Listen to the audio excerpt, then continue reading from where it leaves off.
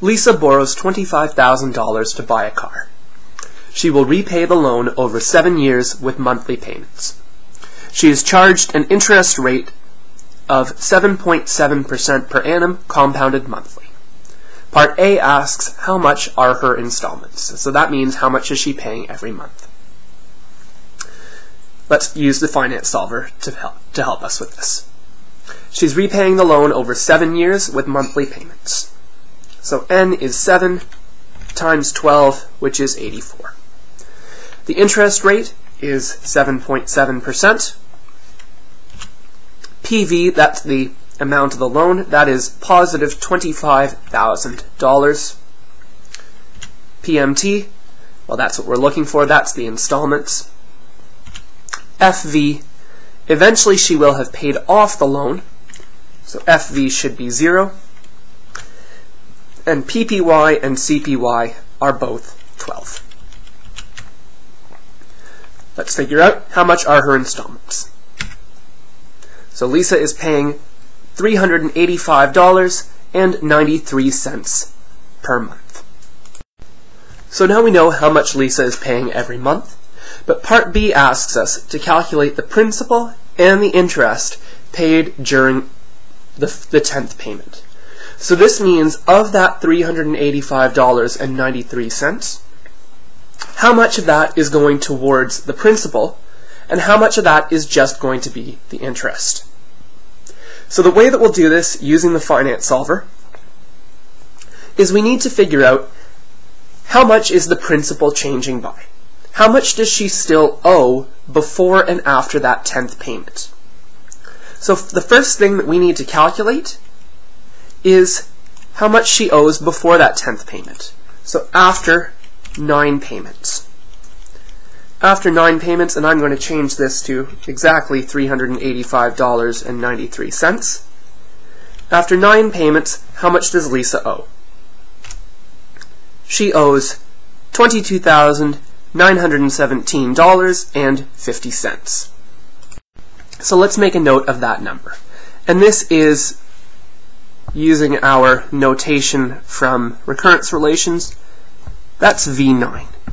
So the amount that she owes after 9 payments is what we just kept on the CAS, which is $22,917.50.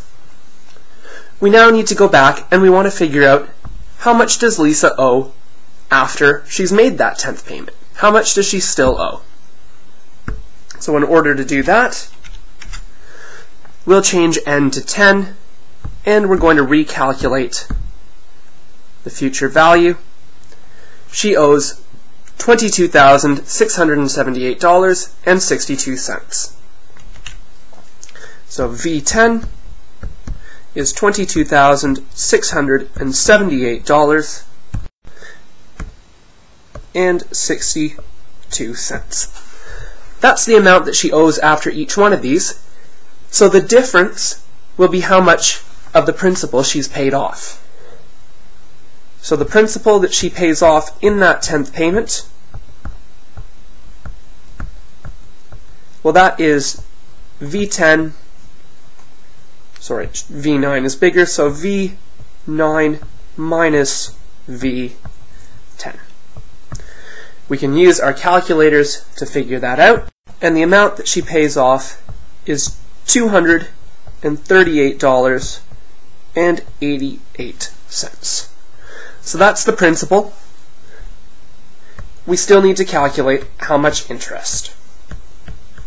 So to figure out that interest, well, we know that in total, Lisa's paid $385.93, of which $238.88 was the principal. The rest will be interest. So let's calculate $385.93, take away $238.88, and we get $147.05 in interest. So the principal, $238.88, and the interest is $147.05. $1,000,000.05.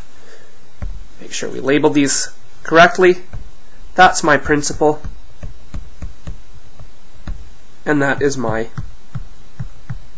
interest. Part II is the 60th payment. This is going to be a very, very similar process, so we'll work through this quickly. First, we need to find out how much she owes before that 60th payment. So we need V59, and then we need how much she still owes after the 60th payment. We need V60. We can use our CAS to find both of those. So if we go back to our finance solver,